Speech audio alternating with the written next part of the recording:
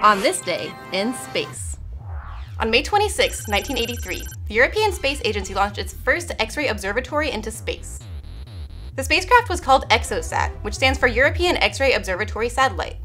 The mission was entirely devoted to studying the universe by looking exclusively at X-ray radiation. Human eyes are incapable of seeing light in X-ray wavelengths. By looking for X-rays using satellites and telescopes, astronomers can locate and study high-energy sources of radiation.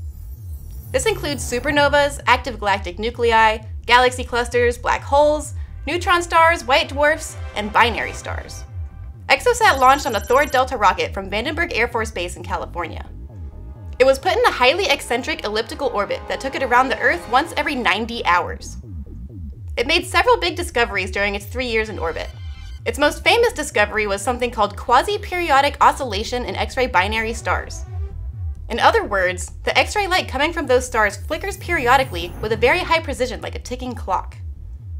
The EXOSAT mission ended when the satellite deorbited and burned up in the atmosphere, but scientists are still analyzing the data and learning new things from it. And that's what happened on this day in space.